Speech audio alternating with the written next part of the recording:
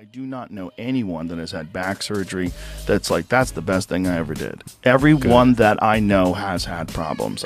There's ways to also deal with it with stem cells. I have some friends that run a clinic down in Tijuana, the Cellular Performance Institute, and I know many people, including a good friend of mine, my friend Shane Dorian, who is a world champion surfer, who's had pretty severe back problems.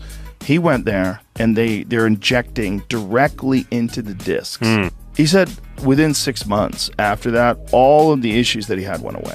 Wow. Like getting up in the morning, it was always like, oh, just stiff. No stiff. Like a new back now. 6 months ago, I came to Mexico and did stem cell injections on both shoulders, both knees, my SI joint, my lumbar spine, my cervical spine, and my right elbow.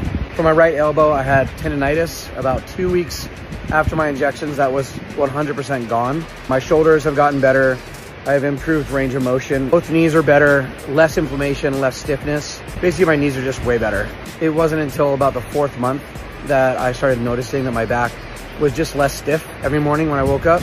And now it's like basically I have no stiff mornings when I wake up. I basically have no stiff days when I wake up. It's just like my back is great.